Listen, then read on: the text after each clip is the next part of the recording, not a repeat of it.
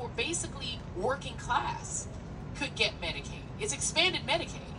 And what they originally did when they passed the Affordable Care Act is the government, the federal government, vowed to fund to basically finance it 100%, so that states basically didn't have to put any money in. Red states, the states that used to be slave states, said we don't want it. Even though it would save our rural hospitals, even though it would save people's lives, we don't want that dirty Obama money. No. Florida said no. Texas said no. Louisiana said no. Kentucky said, well, actually, Kentucky said yes. Why did Kentucky say yes? Because they had a man named Governor Beshear, who was a Democrat. And he said, I'll take the money, but I'm going to call it Connect. Because people in my state are conservative and they don't like Obama. So they will take something called Connect as long as they don't think it's Obamacare. So they took it. And people for the first time, rural people who had never gotten to go to a doctor, were going to the doctor. They're like, this is amazing. And then a Republican ran against Mr. Beshear and said, I will run on repealing Obamacare. And the conservative voters in that state said, yeah, let's get rid of Obamacare. Put that guy in. Put him in. And he tried to get rid of Obamacare. And then people went, you can't get rid of Connect. That's my health care. He said, I said I was going to get rid of Obamacare. What are you talking about? I'm doing what you hired me to do. And you know what they did? They elected Mr. Beshear's son. They said, get out, Republican, go away, get out.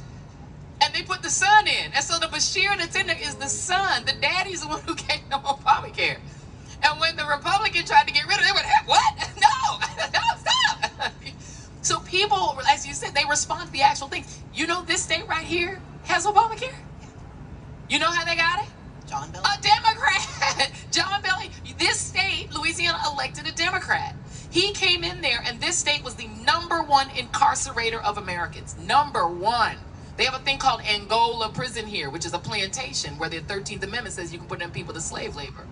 And they like incarcerating, especially black people in the state of Louisiana. They love it. But John Bel Edwards comes in and he reduced the incarceration rate.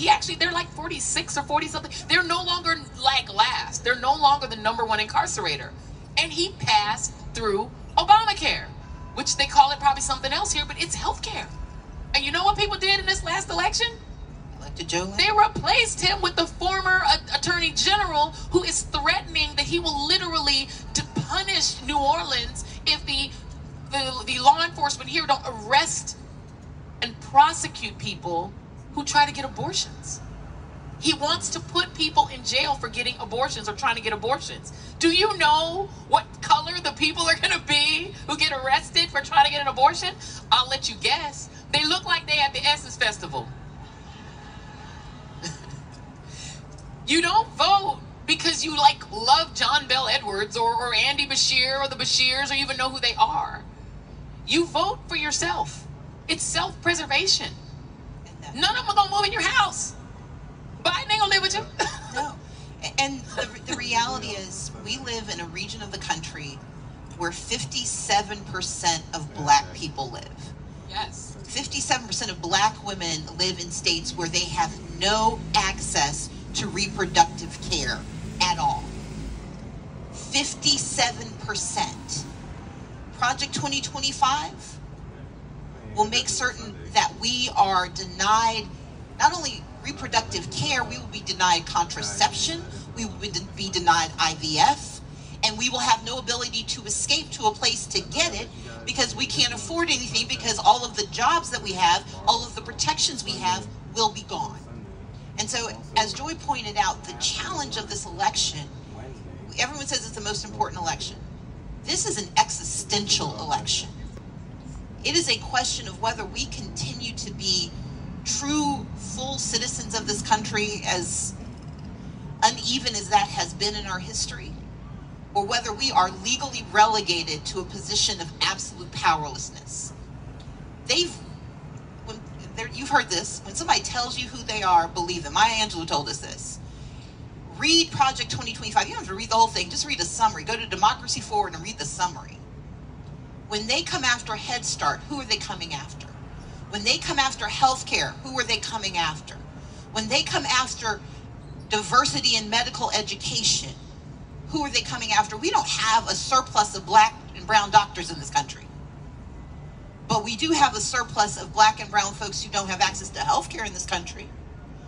Everything that is at stake can be preserved if we get what we need.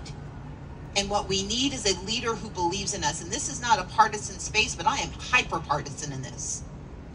I have successfully worked with both parties. But what I will tell you is there is one party that actually sees me and has said that we will do things to help me. Voting is a selfish act. We like to talk about it in terms of community. Voting is selfish. People don't care about your politics, they care about their lives. Our job in the next 4 months is to connect the dots, because not everyone understands that the pain they feel in their lives not only happens in the governor's mansion here in Louisiana, it happens in Washington, D.C. But our ability to change the narrative and to preserve our opportunity for more happens in November of 2024. If we cede that power, if we give away that opportunity, if we grant them the imprimatur to tell us that we don't matter, that we do not deserve more, they will take us up on it. Because they can count just like we can. They can see demographic maps. Atlanta's not getting smaller. Things aren't getting easier. Things are getting more complex. The racial diversity of this country is getting more complex. And that diversity demands that more of us be included. And this is the last thing I'll say. We often treat resources like they're finite. What DEI has proven is that when more of us get to participate, there's more of us that have things, but there's more stuff to go around. DEI increases the bottom line. It increases the money made. It increases the jobs created. It increases the opportunities multiplied. If we closed the racial wealth gap in this country, we would have created more than $1 trillion in new revenue. That's money that pays for a lot of things that we need. But we've got to believe that we're entitled to it, because when you believe you're entitled to something, you will fight for it. You will defend it. You will protect it. And you will vote for it. And that's the mission that we have to have in the next 4 months. So I